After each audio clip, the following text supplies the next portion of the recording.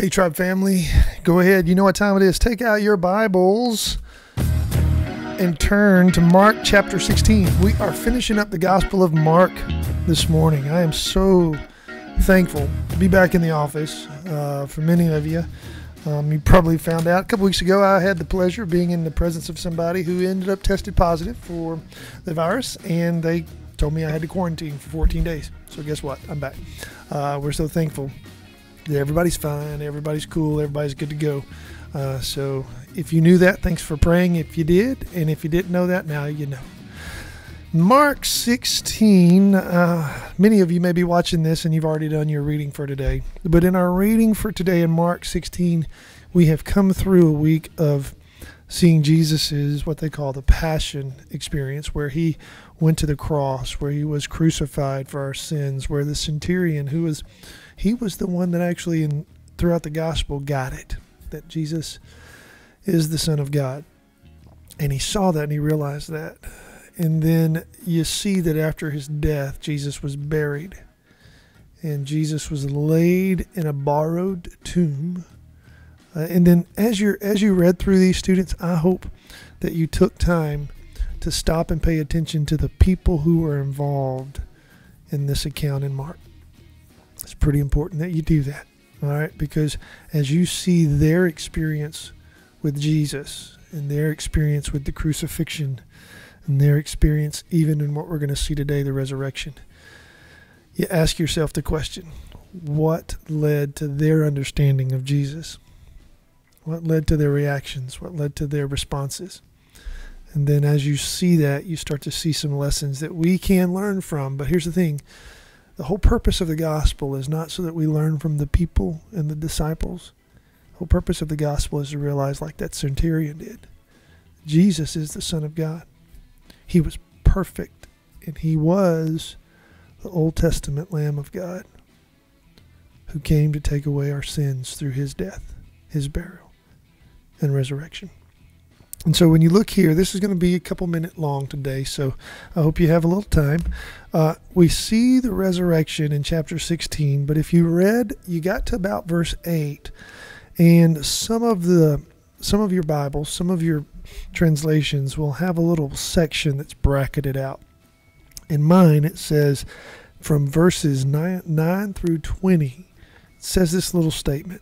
Some of the earliest manuscripts being the copies of the Bible that has been accumulated throughout history, actually copies of rolls and scrolls and books and papers and leaves of papers and old fragments of the parchments and stuff. What we found is that some of the earliest manuscripts we have of the Gospel of Mark, the earliest ones, don't have recorded verses 9 through 20.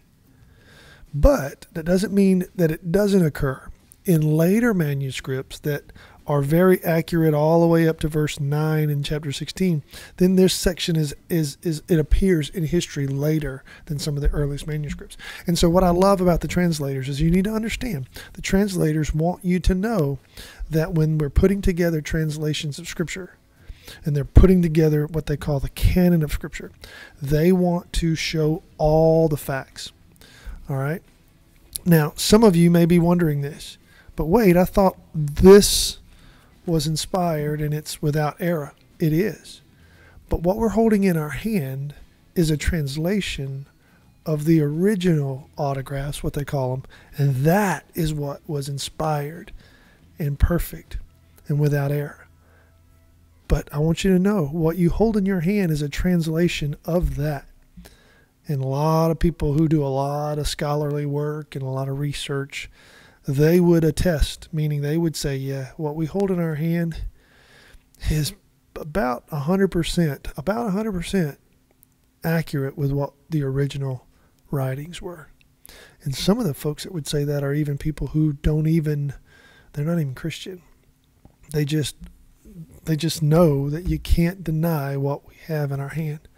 And so I'm thankful for godly men and women who translate Scripture from original languages and translate it to many different languages. But I want you to see that so it doesn't alarm you, because I will say this, students, there will be some people, when you start to let them know that you believe that we have in our hands the very words of God, the very word of God as given to us in English language here.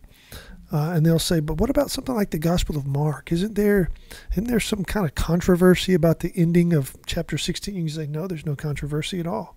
Because what's crazy is 9 through 20, it shows up later in the manuscript evidence, but there's some similarities and there's some truth that you'll see throughout the rest of the Gospels and into Acts.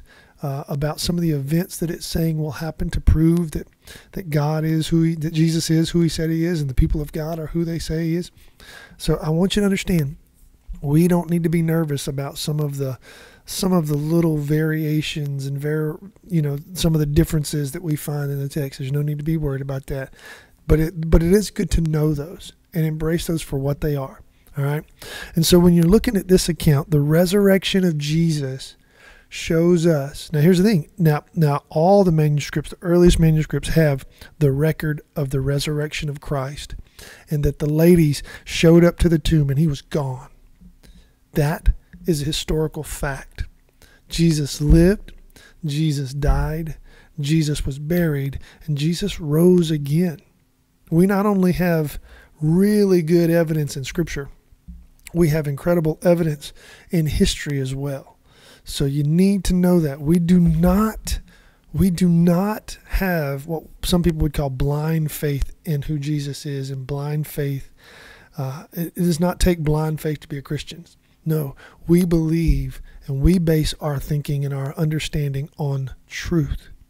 Our faith is based on the truth and evidence of God's Word, and the truth of evidence in the person and work of Jesus, and the truth and the evidence of the fact of the event known as the resurrection that changed the course of history, changed the people who worshiped Christ.